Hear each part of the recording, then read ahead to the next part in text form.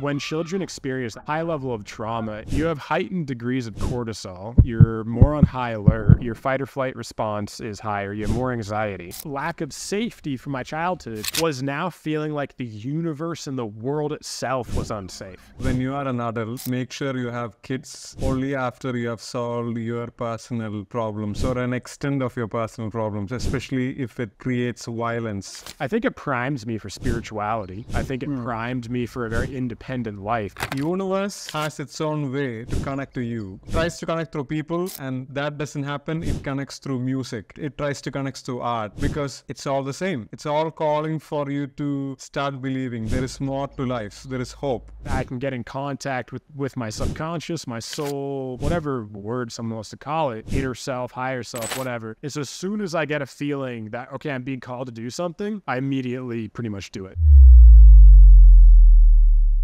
This is part of Dreamer series, where we delve deep into human psychology to make sense of people. Today's guest is Anton, a successful YouTuber and podcaster who has a lot of interesting concepts about childhood trauma and how it affects adult life. Feel free to watch his story till the end.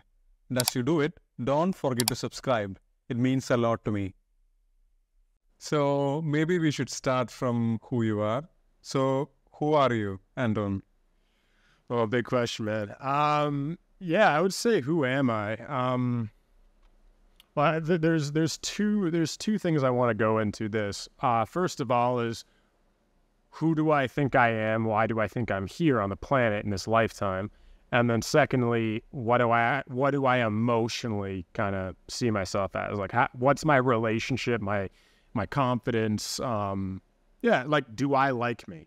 But for the first thing I'm going to answer is, like, who am I and why am I here? From a very young age, I would say I didn't fit into society. I didn't fit into the schooling system. I was expelled twice before grade 2. I was suspended like 25 times growing up, man.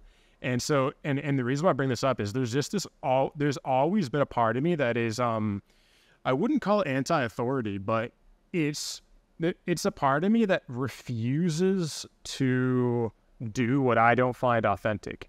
And so when you're growing up, you're going in kindergarten, the school system, so many, like, you're being told who you are, and you're being told how to act, how to, or essentially take part in society.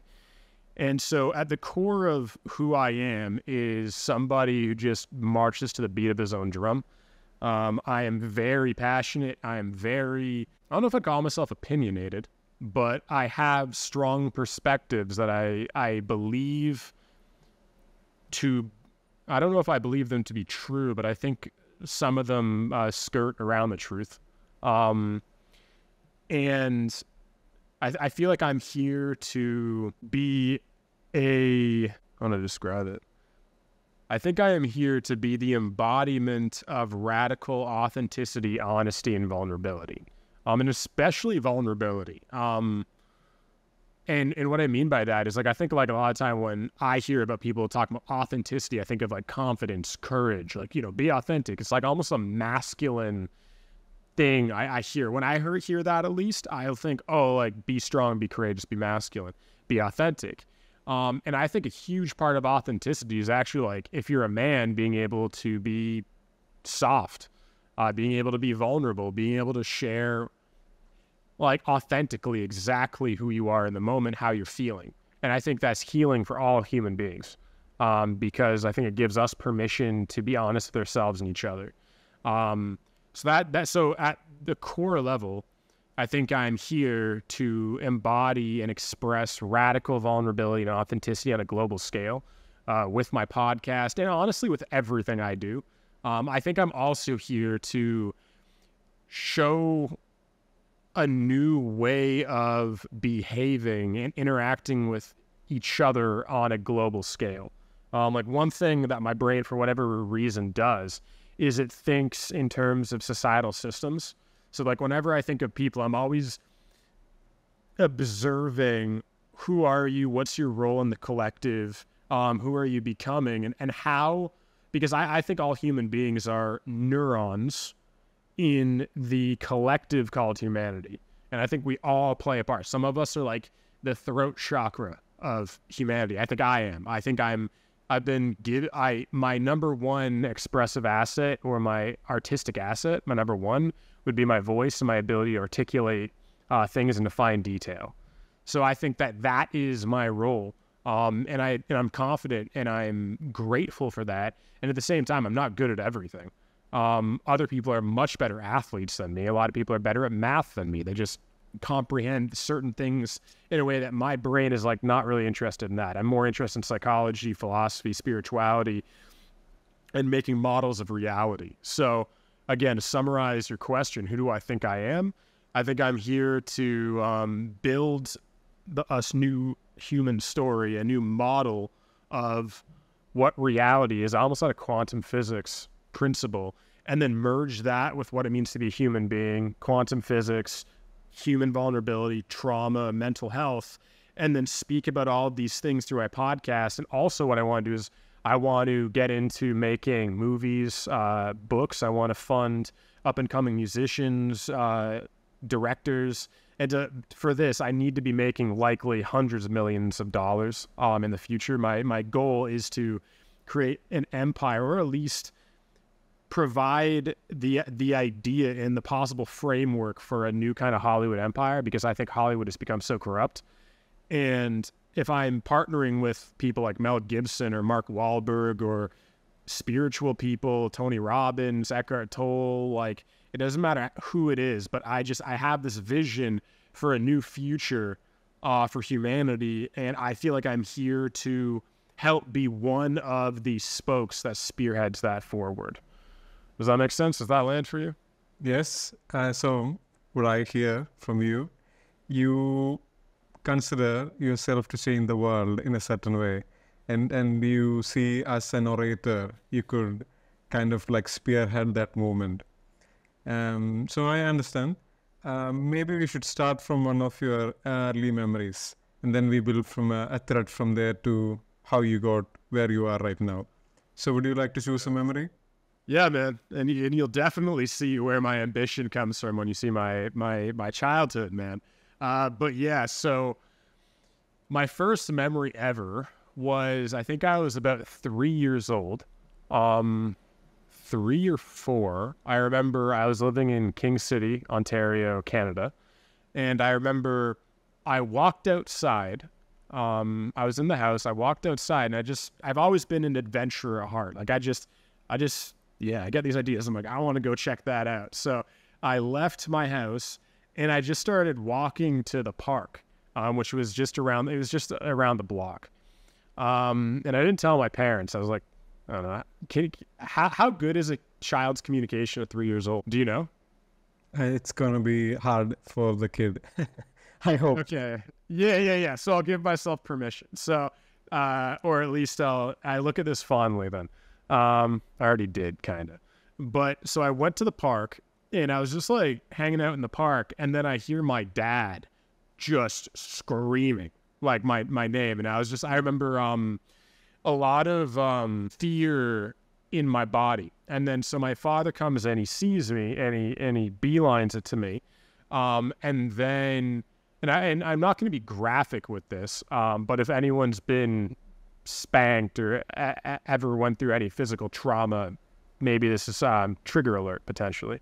But I remember my father enraged, and he was likely experiencing fear, and then that fear probably very quickly turned into anger, and then he just started like hitting me on my backside, and I just remember just complete terror, fear. It was like almost black and red. Like my memories of this are very, there's a darkness to it. A lot of like rage energy, or at least that's how I perceived it being 3 years old. And I remember he was just like yelling at me and hitting me.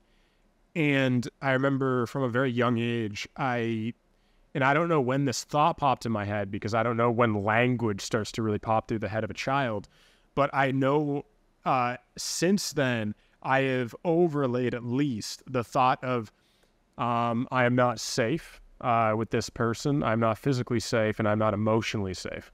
And so this, I think, was the first memory that really spearheaded my life into this life of like hyper independence, likely challenging authority, being expelled in the future, suspended, not trusting a lot of authority figures. And really, I think this is where you see this part of me that is idealistic to the degree that it is. I wouldn't consider myself completely an idealist, but that's definitely my dominant way of looking at the world. And I think that a lot of that was I didn't feel safe growing up. And therefore, I've always, I always went into video games and books and movies. I always loved Harry Potter. I love these magical stories of friendship and love. And I think it was because I never felt that growing up. I never felt safe in my family. So that was my first memory. And I think like when kids have a lot of trauma in the early part of their life, they definitely get influenced by that, and then the whole trajectory in life has changed forever. But I have a question for you. Why do you think parents act without thought to their children? Right? Like, for example, when you are a child, when you are a young man, you kind of are a bit more aware than a 3-year-old. And then you become a parent, you have a child, and then you kind of understand this as a kid, right? So, but why do you think this adults who supposed to act like an adult, a responsible, caring adult, become consumed by emotion and stop thinking logically? Why do you think that happens? Yeah, the first part of it is fear hijacks the ability to make conscious decisions and choices. But, with my father, he was horrendously abused by his father. My grandmother was afraid to leave because she was afraid he would kill her, find her and kill her. So you can see the rage and the feeling of unsafety that my father grew up in, the lack of safety. And so I think this stuff was like really in my dad's nervous system. And my dad actually he's a very creative, ambitious man himself. He's he actually is very loving. He's very kind. I would say he's kind. I think but he's just very broken. He never went to therapy. He never figured any of this out.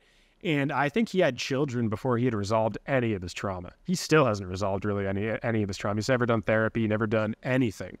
That's inaccurate. He did the Landmark Forum in Canada, but I don't know if he took that as he took that course, which is kind of like Tony Robbins in Canada. He took that course more as like a business course of how like social skills. I think all the emotional stuff was too difficult and painful for him to touch at that time. So I think it just kind of went in one ear out the other. But it helped him with business. And so he had children. He had me when he was 34.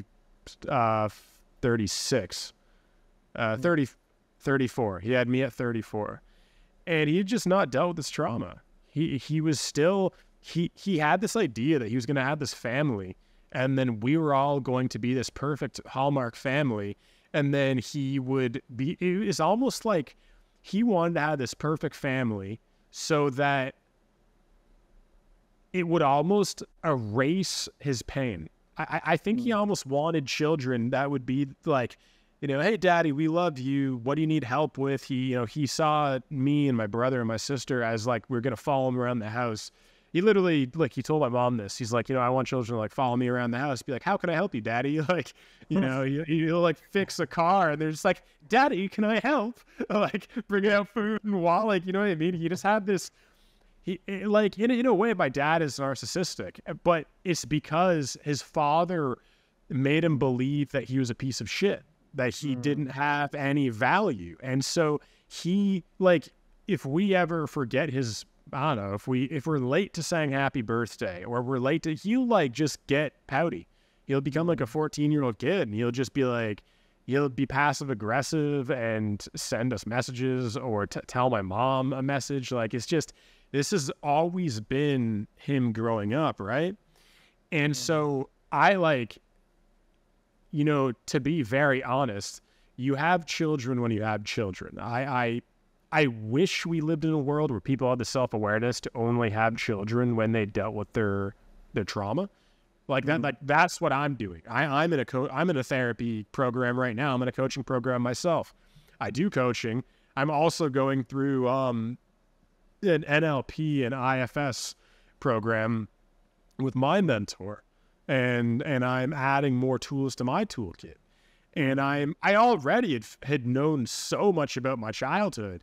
I had known already, but he's been helping me develop more modalities to actually like go into, he calls it the portal, where when you're triggered, you go into the portal and you find the earliest memory of where your trigger is stemming from. So a lot of my triggers come from feeling like my brother was the better brother, the more loved child in the family. So I'd go back and love that version of myself. But anyway, so back to your question, to summarize my whole point is he had just not dealt with his trauma. And so he has this relationship with my mother, where my mother also hadn't dealt with her trauma. So she was people pleasing, but he just dominated the relationship, told her how to dress, how to act, what to wear. He would yell at her in public if she put on lipstick in public. Like, he'd be like, women don't do that. So he has a lot of old-fashioned values, which old-fashioned traditional values, I don't think there's any problem with. But when they become a barrier to true human connection and treating each other with respect, then that's a problem. As if he hadn't challenged his own belief patterns. He hadn't challenged, why do I believe what I believe? Where does my trauma come from? My rage, my anger. And so in a lot of ways, like in this first memory, he was just fear. He was afraid. Where's my son? Is something bad going to happen to him? But instead of grounding that, feeling that fear and alchemizing with himself and getting calm and then communicating to me, like, because even if I don't know what he's saying, you can, like, children pick up the frequency of how you communicate with them. The tone of your voice, your body language, whether or not you have a frown. And so, you know, like, one thing I think he could have done, which, you know, hindsight's 20/20, would be to just ground himself and explain that to a 3-year-old. Now, again, the logic isn't going to come through to a 3-year-old, but it's like, communicate. I think it's important to just communicate openly how you feel in all aspects of life. But yeah, so he just hadn't dealt with his trauma. And then he just goes into volatile rage, which was a pattern of our entire childhood. He gets afraid and then enraged. And so what I'm understanding from listening to you is more of like a few things, very important things. Most important, I would say, is when you are an adult, make sure you have kids only after you have solved your personal problems or an extent of your personal problems, especially if it creates violence. And I feel like, like even when you explained about your grandfather, for him, it's a lot of frustration, right? Like not being able to fulfill his dream. He might have put a lot of time and energy to be an architect, and this has been his motivation all his life. But then he have to be okay with being a farmer. And that creates a lot of frustration on a regular basis. Like, what am I leaving for? My dream, the path that I would like to go suddenly disappeared. And then it needs to go somewhere. So it goes to the family, and then it becomes a debt in the family that they need to take to the next generation. So you would inherit a portion of that. Your brother will inherit a portion of that. So I feel like one man's action ripples through generations. So you need to be very conscious about having children and about like how it influences not just your family, but families that could happen in the future. What happened? So let's say move a bit more forward. How was your, and I would like to also go into NLP, neuro-linguistic program. I think it's a very exciting path as well. So how was your teenage life as a person who's carrying trauma? from an early age. How did you behave in a school setting? How did you behave with your friends? Yeah. So growing up, like elementary school, I had one like best friend, Lucas. And again, it's back to this thing like I've always craved deep relationships in my life. Ever since I was young, I've always craved deep relationships. And a lot of people naturally can't provide that. And I think the craving of depth is a mixture of coming from trauma that will force you to go inside of yourself and experience a pain that children, I don't know if I'd say they shouldn't have to experience, but when children experience that a high level of trauma, it gives you what's the term for it? You have heightened degrees of cortisol. You're more on high alert. Your fight or flight response is higher. You have more anxiety. You're more on the lookout for potential threats. You're more aware of other people's behavior. And so it is, And so it made me at least crave deeper relationships. And so I was friends with this guy, Lucas, my closest friend from grade 1 to grade 8. And then I had a lot of periphery friends, but Lucas was like my main relationship. And I was suspended a lot before grade 5. That's kind of when I stopped being suspended, but I was suspended about 25 times. And then when I went into high school, so high school was interesting because that is where I accrued a very deep next level of trauma. Because what happened was I was in science class. I was sitting beside this kid. I think his name was Josh. And at my high school, the most popular kid in the school was also a bully. So it was like, so what happened, it was a potent combination. So I was sitting beside Josh. What's his name? Jake was the bully and the very popular kid. He comes in, he tells me to get out of my seat because he wants to sit in that seat. I said no. And then he essentially, for lack of a better term, he turned me into a pariah for 2 years. And during this time, I lost all of my friends. Me and Lucas had a falling out. I couldn't really talk or date any girls for 2 years at this point. Because, I was like social pariah 101, number one in the school.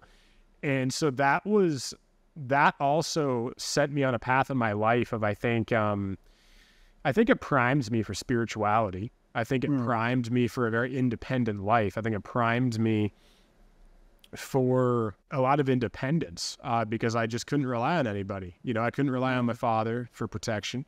Couldn't rely on my mother for protection because she was afraid of my dad.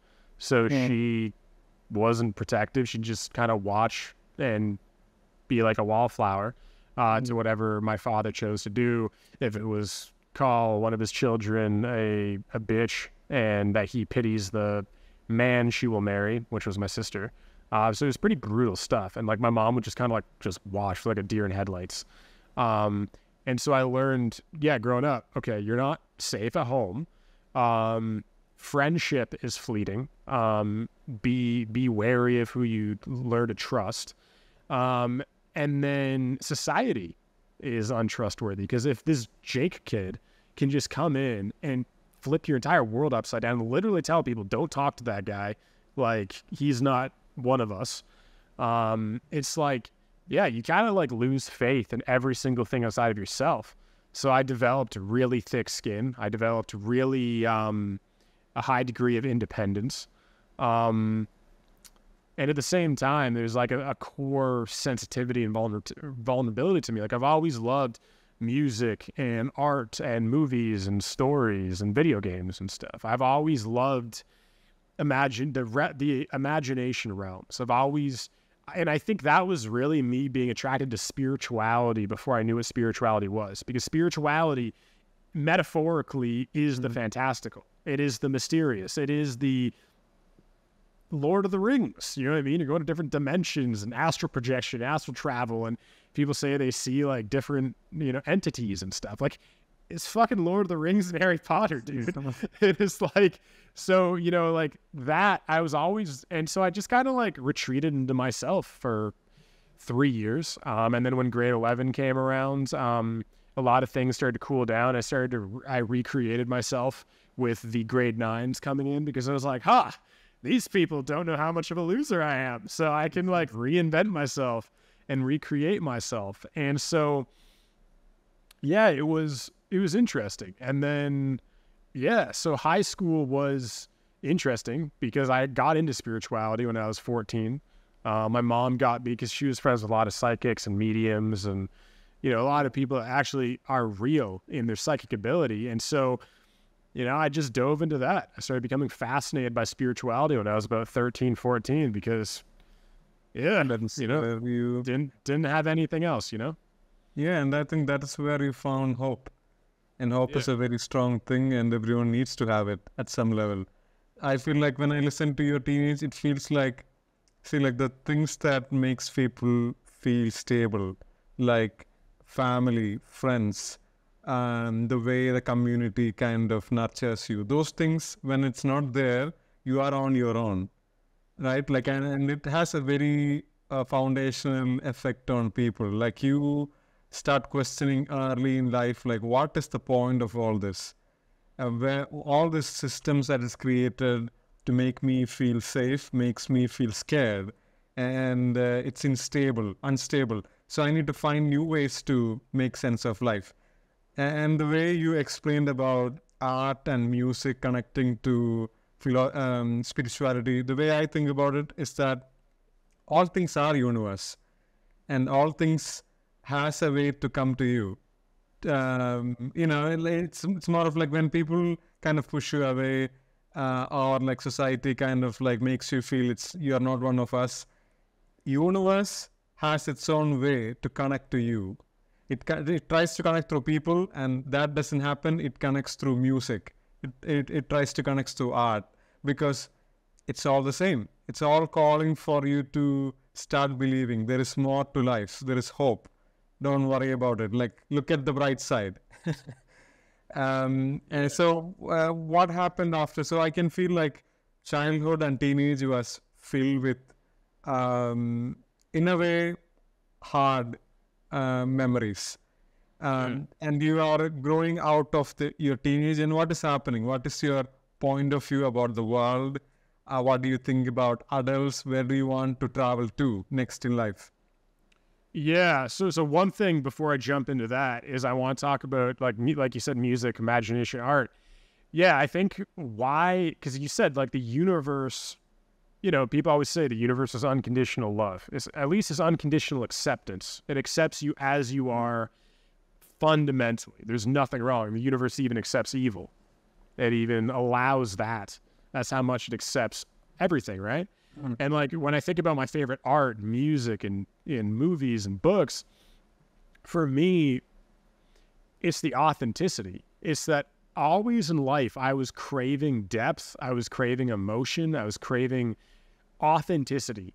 Just tell me the truth. What do you think about this? How do you feel about this? How do you feel about me? What do you think of me? I'd rather let's communicate openly as human beings instead of all these facades and social politeness.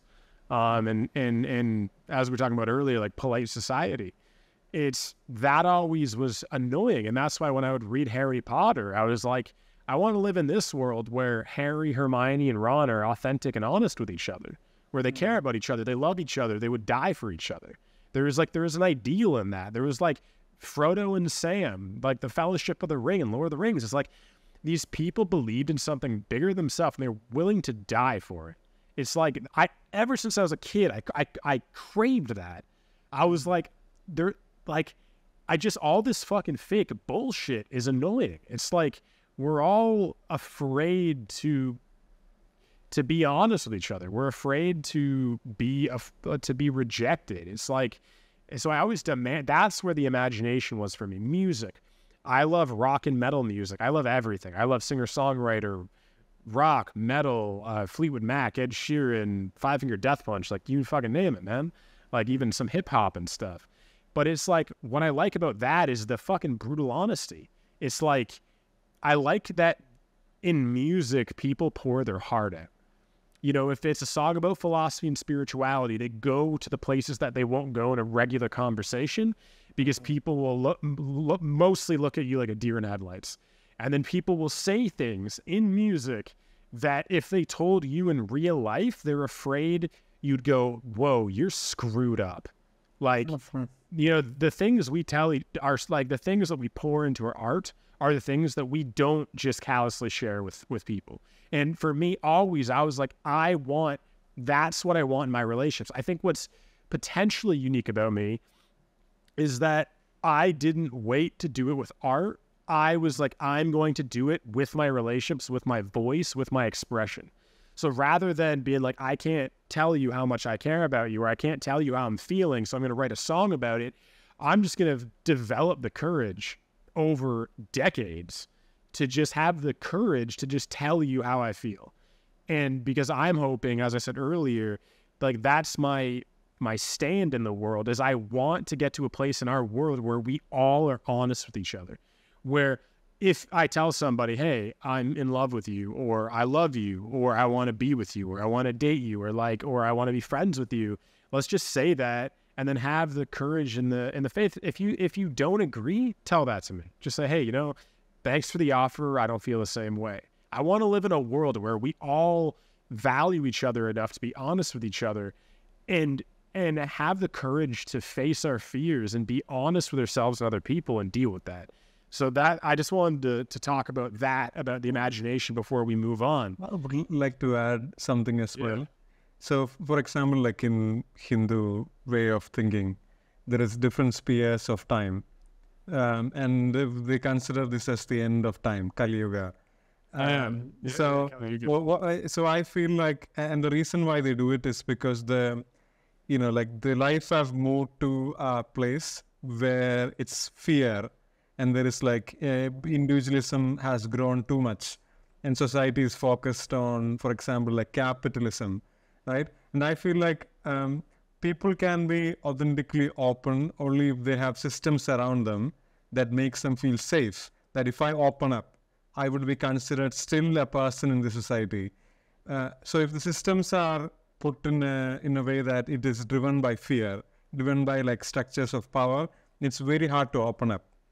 There would always be individuals who kind of start understanding like, okay, I am trapped by my own thoughts created by systems around me, and I would like to break off those chains and go forward and find meaning. There are always people like that in all through history. So what you're talking about is the journey of the hero, in a sense. If you create from a story's narrative, it's a journey of the hero where he realizes where he is in, and he understands the only way to true understanding is to break all these things around and go and find meaning. And it might be a journey that you need to take alone, but it's still worth it. So you still do it. So it reminded me of that. But with most people, I would say, since they're born into this structure, right, and they don't know anything else, and for them to feel, especially when they grow a bit more older, they feel like if we break all the systems that created stability, even though it also keeps them chained, what else is there? If we go out of this, can we come back? Will people still accept us? So let's play with the rules. Let's keep lying to each other and to the world, and just keep ourselves to just with inside. If I may jump in there just for a second, it's like I think my role is to be the embodiment of that possibility. I'm not saying everyone has to do it. I'm not saying everyone will, but like what you literally just said, you said people are worried, if I do this, will I be able to go? But is there a safety in this? Is there if I open myself up and I fall flat on my face, or someone doesn't reciprocate that, can I find safety in that? And I think that is what I'm speaking to is, if I can show that, yeah, when the cost of opening up is you will get hurt. There will be people that don't get you, that reject you.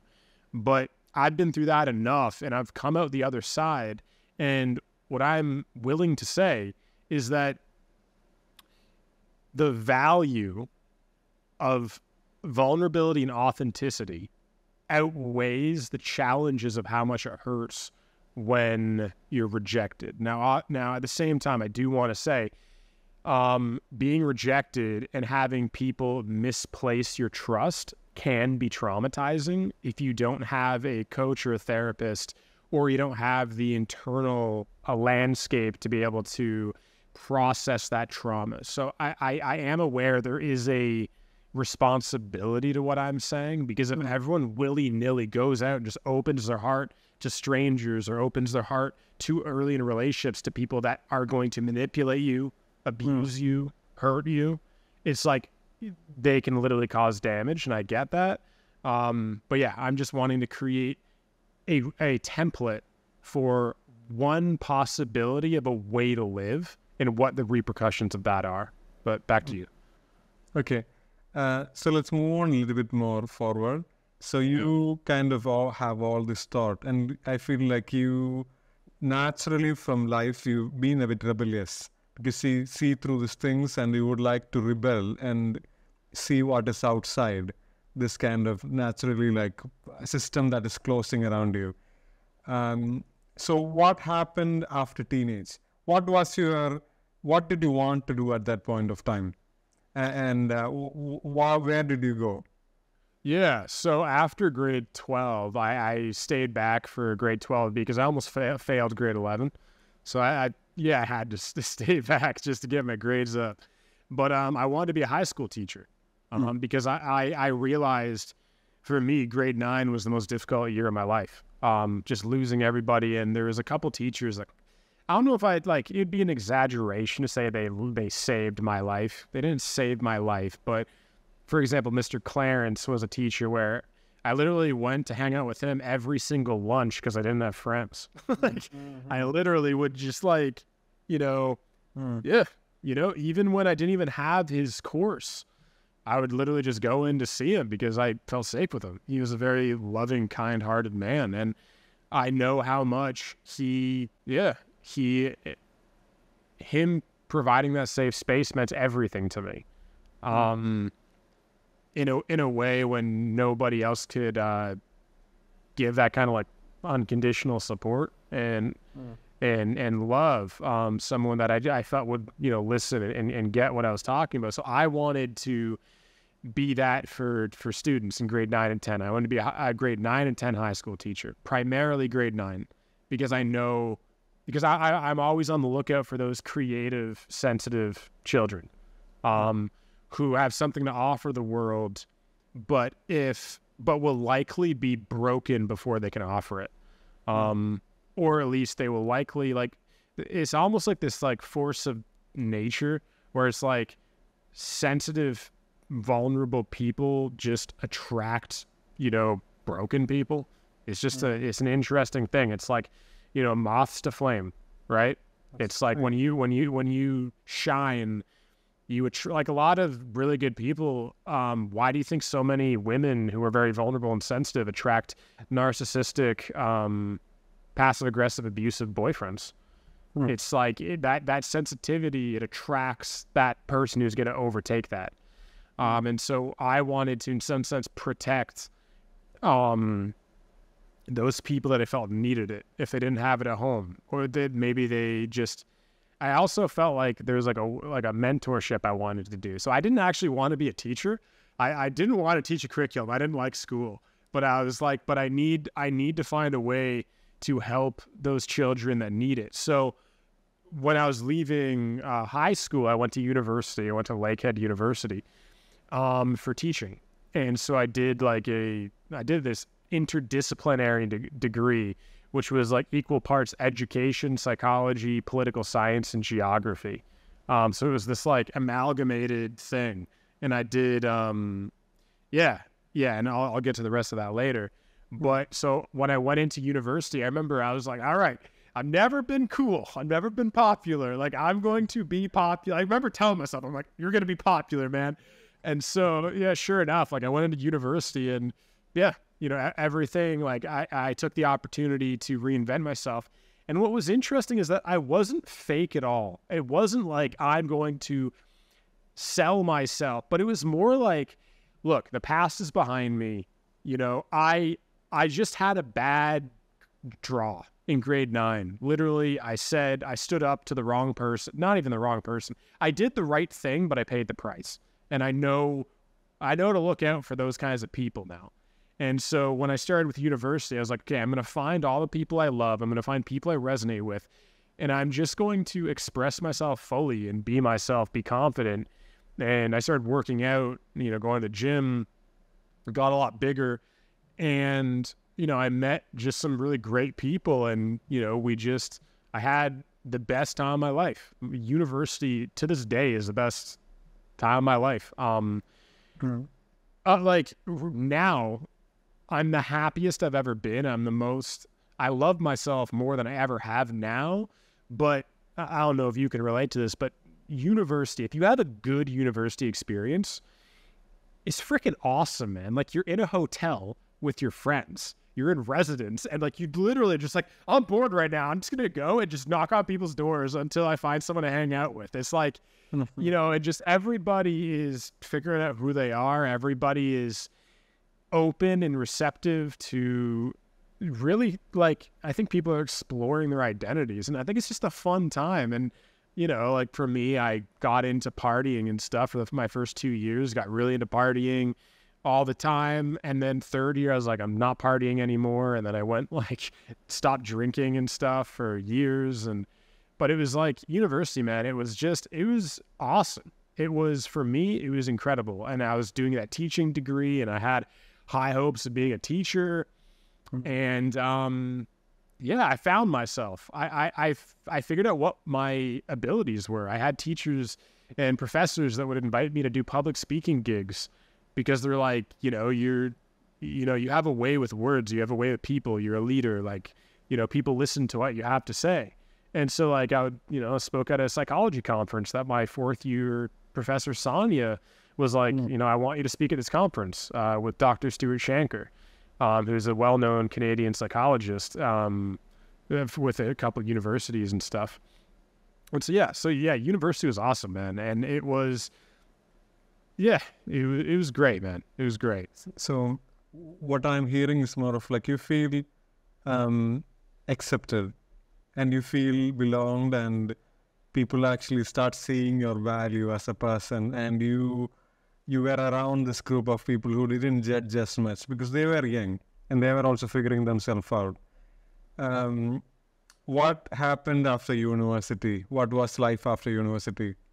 Yeah. So what happened was, so in my last year, I started getting this idea of like, okay, because at this point, I was into Joe Rogan, so I was just getting into podcasts, and he had just interviewed a guy, Dr. Jordan Peterson. I know he's very, a lot of people have different perspectives on him, but for me, I liked his psychological outlook, and fundamentally what I liked about him was I loved that he was a professor, he was a psychologist, and he was a kind of a public speaker podcast kind of person. So he was like, he was a professor, public speaker, podcaster, public figure, influential figure. And I'm like, I love that. So what happened was I remember being in my last year, my professor Sonia, she asked me one day, she said, wait, why do you want to be a teacher? And I was like, I want to have like an impact on, the adolescents and the youth. That's where I feel like. She's like, why don't you be a counselor? I was like, and it was kind of the first time I was like, I just want to be a teacher. I didn't really think about it. And then what happened was I was going into my 5th year, which was going to be my practicum, my teacher's college. It was my teaching year where I was going to be going in and doing the like literally in-person teaching, substitute teaching and stuff like that, learning about the trade. And I remember I was just in the shower and it was like I had just this intuition where I was like, I'm not going to be a teacher. And literally, man, it was like that day I got out of my shower, I went to the university office and I dropped out of university. Literally, it was like in one moment, I was like, I just knew it to my core of my being. I'm like, I'm not being a teacher.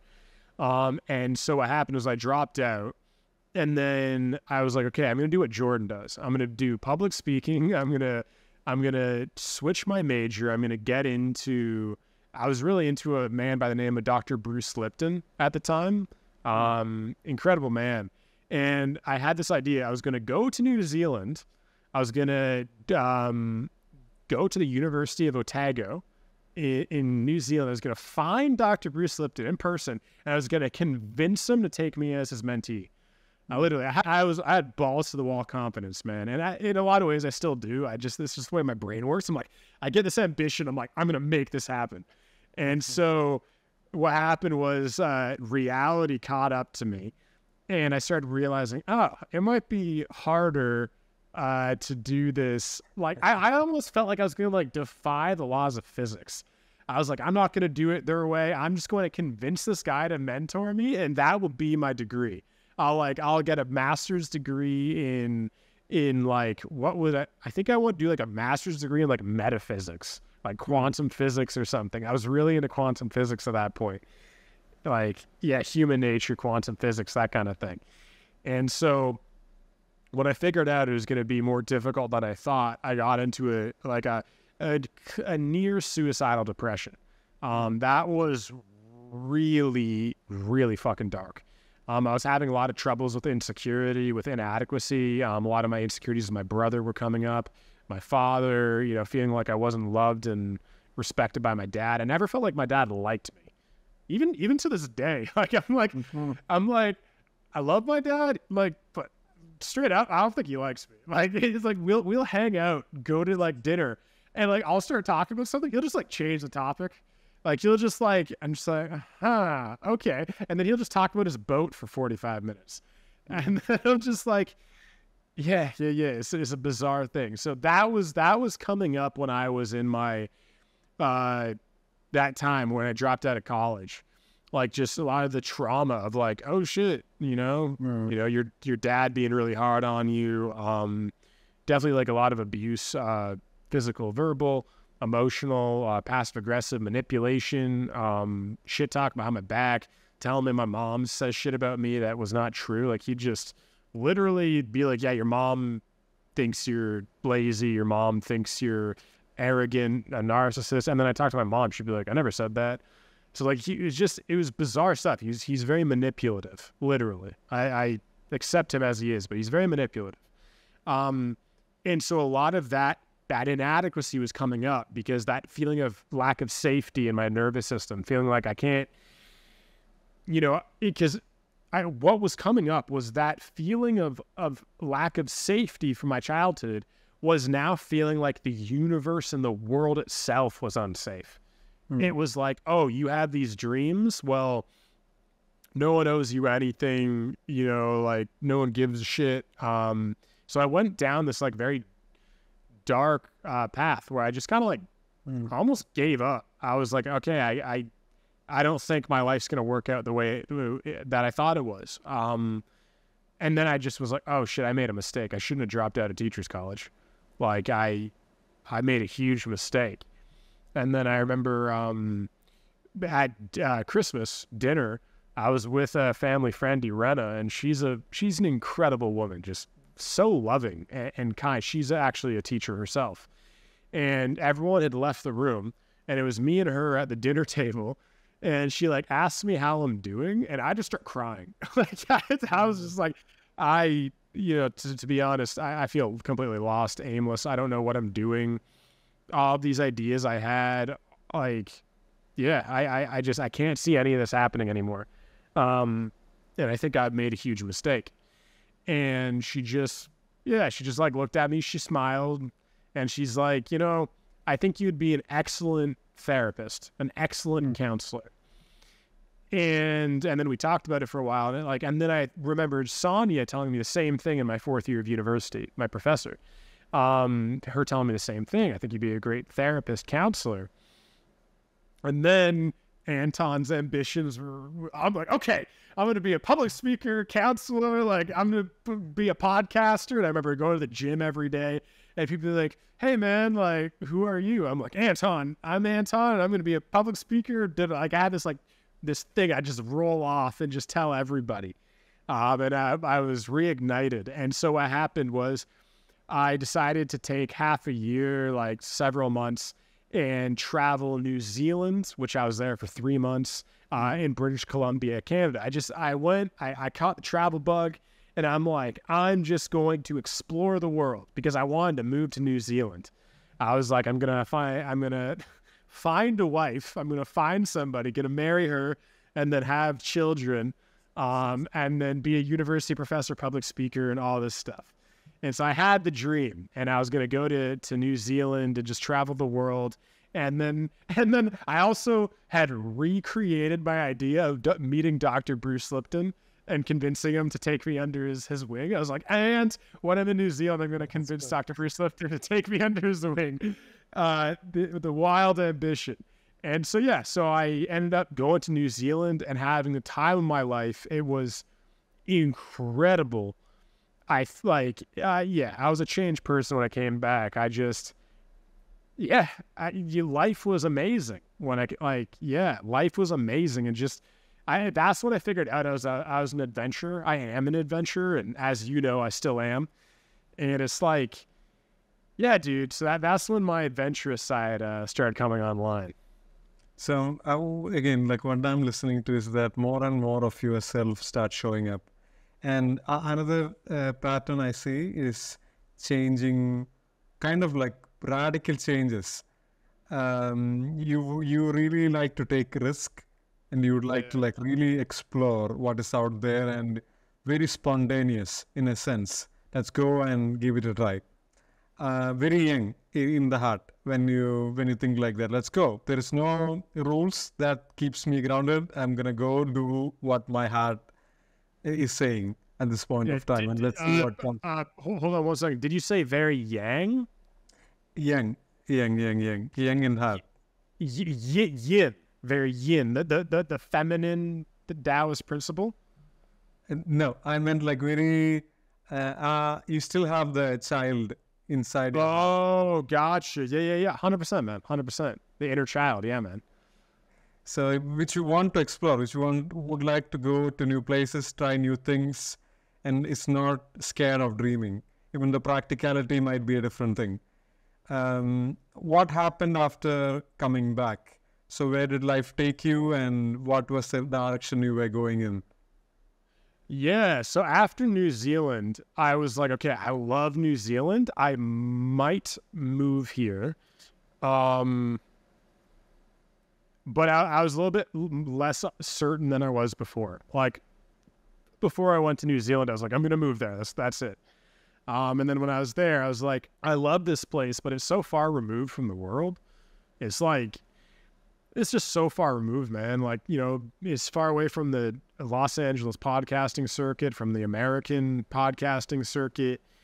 None of my community is here. And so I kind of like, I was like, okay, I'm open to doing something different. So then that's why I went to British Columbia, because I was like, okay, I like the mountains. I like the epic landscapes.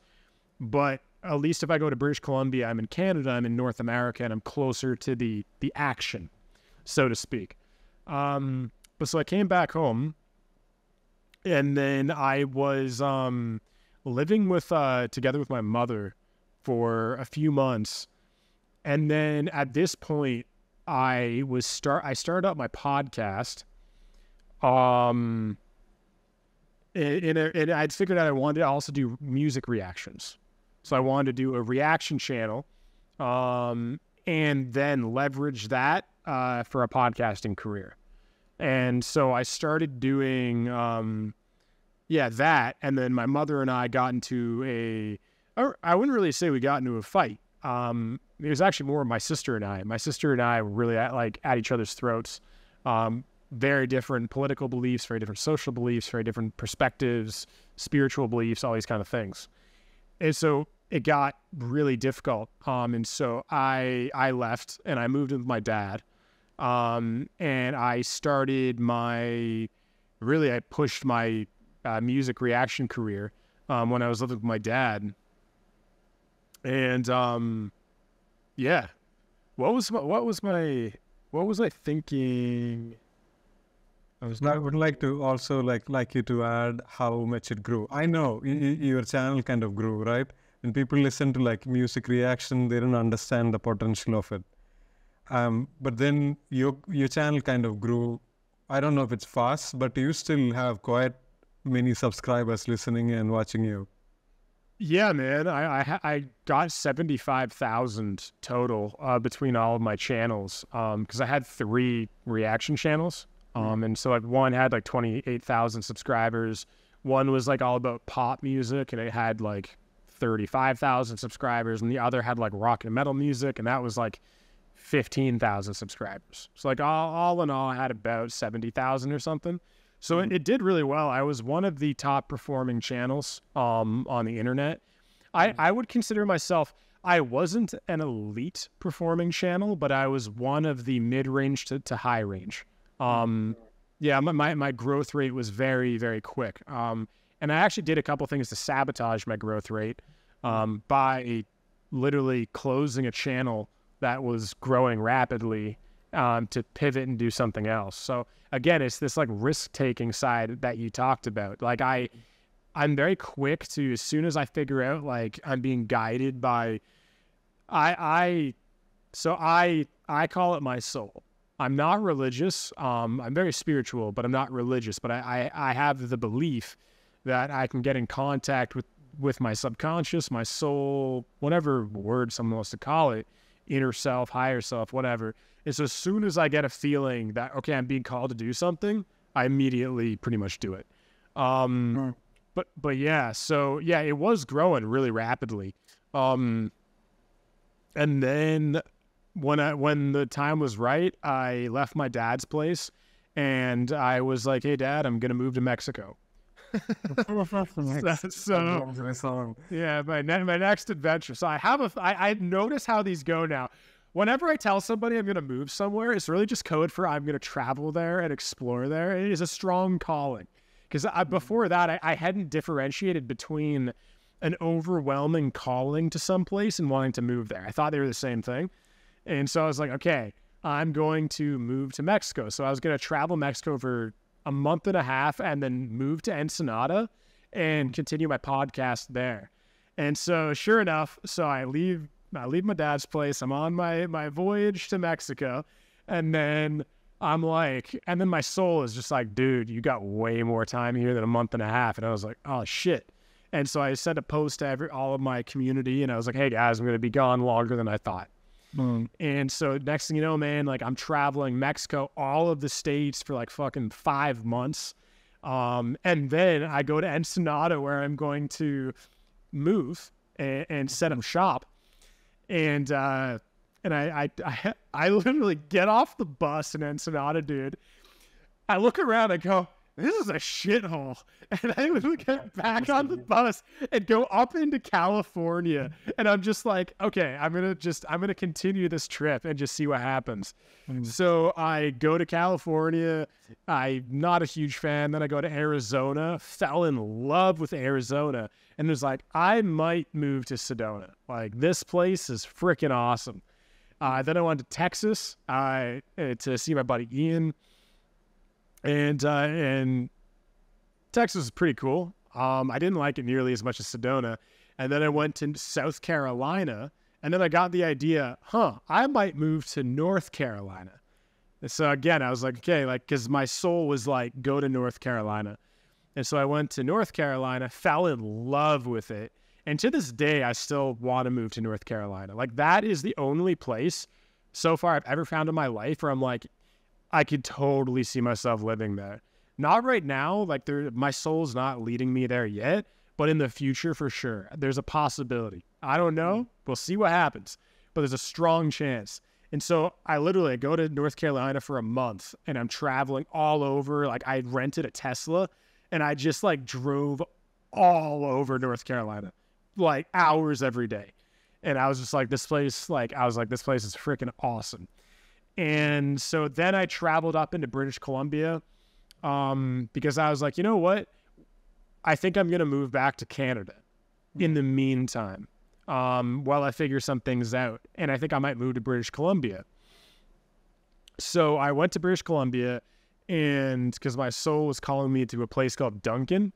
And so I went to Duncan for 2 weeks, and I just, traveled around there, and I felt called. So I found this guy that was looking for a roommate, and I was like, okay, let's move in together. And so we signed a lease. And then I was like, cool, I'm going to move in November. So this was in August.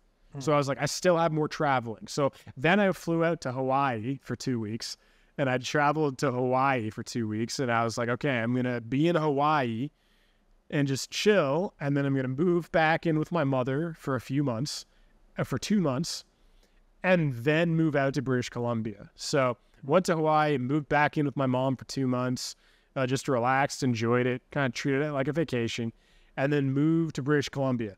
And then I was there for 3 months. And then when I'm in British Columbia, I'm like, yeah, why the hell am I here? I was like, I don't like it here. I was like, I don't like this. And then, because I'd signed like just a month by month. I hadn't signed a lease. It was just kind of flexible. And I realized I was there for my roommate, James. Cool guy, but the universe needed me to learn some lessons. Number one, boundaries. Because this guy was a dominant personality. Like, he was like a alpha, just would tell me stuff. And then I had to learn how to be like, yeah, no, we're not doing this, dude. And so like we would kind of like lock horns sometimes. And I think I just needed to be with somebody that I actually liked, that was really dominant, to like learn how to like find a way to be like, hey man, I love you, but we're not doing this. It was like how to find that calm, that without being a pushover. Because usually I'm so loving and compassionate that I'm like, okay, let's do a win-win, right? And I learned that sometimes, yes, a lot of times it's about win-win, but actually a majority of the time it's like, okay, if this doesn't resonate with you, do not do it and don't give in. So I learned those boundaries. And then when I was in British Columbia, my friend Ian from Texas is like, hey, bro, do you want to move in with me? And we're going to get on Joe Rogan and Lex Friedman. And so I was like, because he's been on a lot of those big podcasts, and he's friends with a lot of those people in Texas. And I was like, and so I felt into it for a week. And then my soul was like, yeah, dude, do that. So I was like, all right, man, I'm coming to Texas. We're going to get a place together and everything. And then so I was like, hey, mom, can I stay with you for like 2 months before I go to Texas? Because we had to wait till March. And she's like, yeah, for sure, man. Cool. And so I moved in with my mother for 2 months, and then I go to apply for my visa, and because I had talked with an immigration lawyer, and he's like, yeah, no problem. Here's the process. You can file on this date. And I was like, cool. So literally, I go to file my visa, and that immigration lawyer is like, you missed the cutoff by 1 week. Oh. I was like, are you kidding me? Are you serious? He's like, yeah. And I was like, all right, I guess the universe needs me here. So I was like, hey mom, do you mind if I like live here for 9 months until I apply for the next one? She's like, yeah, for sure. So I just kind of like, yeah, we have an arrangement. I do all the landscaping, all the stuff. And yeah, so I'm like, cool. It's a good living arrangement for now. But yeah, that's where I am now. So hopefully I'm going to Texas in March, but we'll see where the universe leads me, because every time I think something is for sure going to happen, the universe is like, yeah, you have this lesson. And then it just brings me over there, No, not yet time. Yeah. Keeps you there. But I would like to, like, for the viewers, I don't know how much they know about Joe Rogan or the other podcasts. Those are like extremely big. Yeah. So basically you are saying you would like to take podcast as a full-time profession and follow that path, right? I would like to also ask you, like, what do you see? We are coming to the end of the podcast, so like a few questions for you. One is, what do you think is going to be playing out in the future? Like a best case scenario in your head. When would you like it to go? In my life? Yeah, so okay. If everything goes according to Anton, the ego of Anton, I will be in Texas in probably April. Me and Ian will live together. And then pretty much we're going to start our own podcast together. So I'm going to continue to do the Anton Show, which is a spiritually minded podcast all about culture, spirituality, science, psychology, philosophy, current events. Kind of like, the easiest way to explain it is a more spiritually focused Joe Rogan. Kind of like talking about everything, but with more of a spiritual focus. And then Ian and I are going to be starting a podcast, and then we'll just do that until the moment is right and we get an offer onto Rogan or Lex Friedman.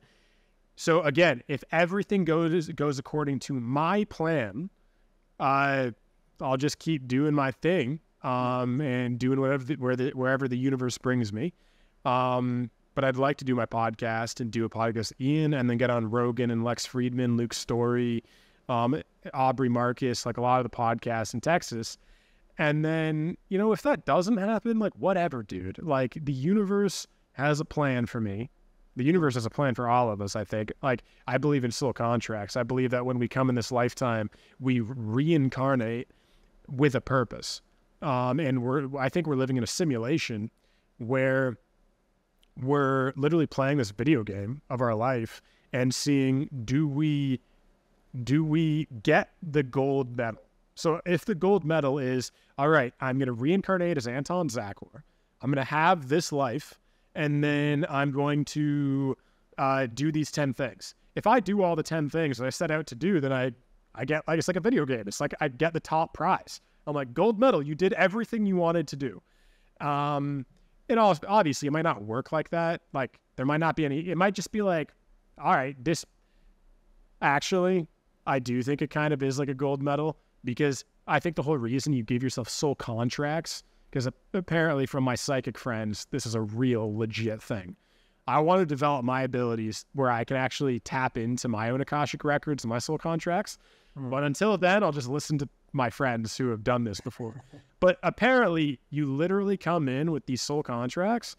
And so, yeah, ultimately I just want to do whatever I'm meant to do.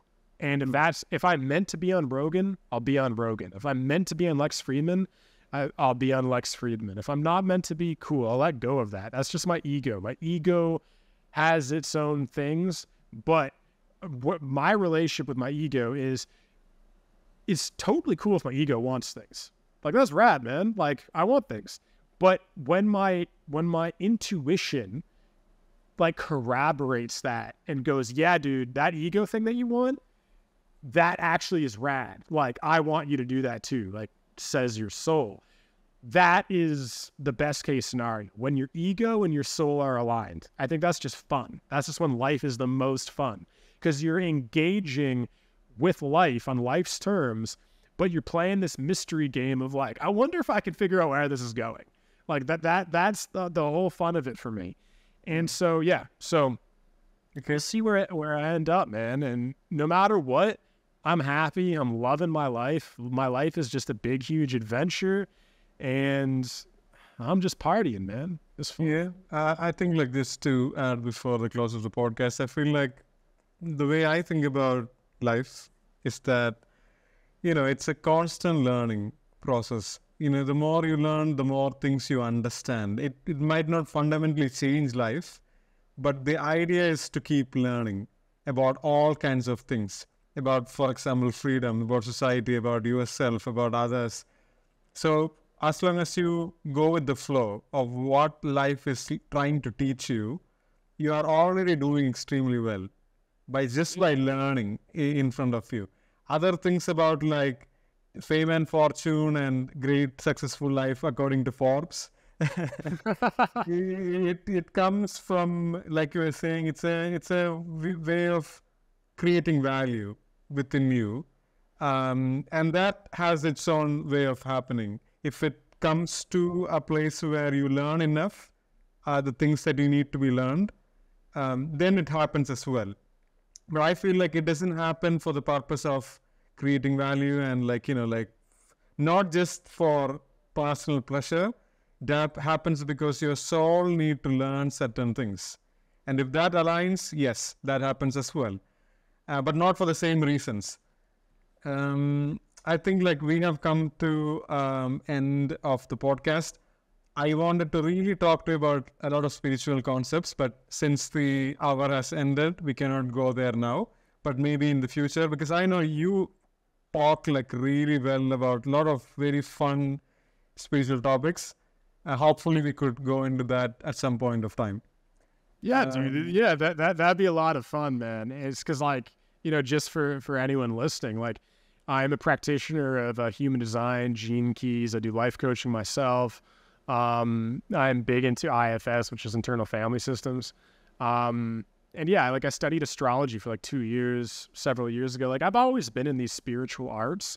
And a lot of the time I talk about these things in a very loose, woo-woo, fun. I throw around words like reincarnation and psychics. But it's I do my best, unless someone asks for it, I do my best not to get bogged down in all the details, because I'm at the end of the day, this stuff is just fun. Spirituality is friggin' awesome. It's Exactly. It's understanding the universe, you, and how all this came to existence in different narratives. I don't think there's anything more fun. Yeah. It's it could be people could say oh, you're speculating or you're coming with narratives. It's how it is, because the absolute truth is not just one. It's the how you look at. But I would add also Anton's show and Anton's channels below in the description. So whoever would like to check him out and support Anton, please go and do that. And thank you, Anton, for spending the time and effort to be in the show.